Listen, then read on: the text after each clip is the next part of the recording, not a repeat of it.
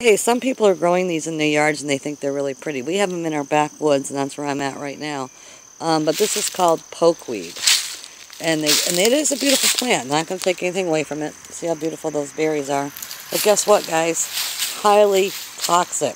Highly. So if you have little kids and you see this thing starting to grow, and see the wine-colored branch.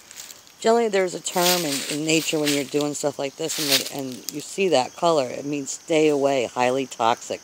You see any shades of red like that. Like on your milkweed. The milkweed's starting to go away right now, but there's a reddish vein that comes up through the center of it. Don't eat it, but in the spring, it's got that white vein, so it's okay to eat it. You know, do your own research. I'm not telling you what to do or giving you any advice here. But I'm just trying to tell you for identification purposes. So if this stays back in the woods where your animals and your kids can't get to it, yeah, it's gorgeous. Grow it. But if you have animals around that can get to it and young children, please pull it and get rid of it.